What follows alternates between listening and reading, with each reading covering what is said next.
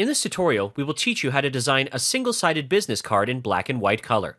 First of all, let's open up a new document. Over here, set the width of the artboard to 3.5 inches and height to 2 inches. Set the bleed to 0.125 inches from all sides, and change the color mode to CMYK. With that done, click on OK, and the newly created document will appear on the screen. Now let's set the margin lines on all 4 sides by 0.125 inches. Now draw a rectangle the same size as the artboard and bleed area.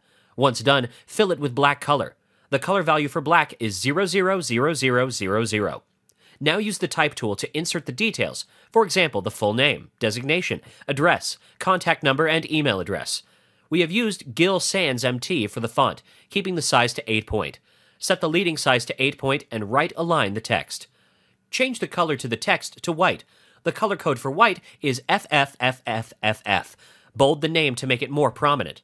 With that done, place the text towards the left side of the artboard. Remember to place the text within the margins. Now use the pen tool to draw a straight vertical line and place it accordingly. Change the color of the line to white as well. Now copy the logo and place it on the other side of the line and adjust its size accordingly. And that's it. Here's a basic black and white single-sided business card ready for printing.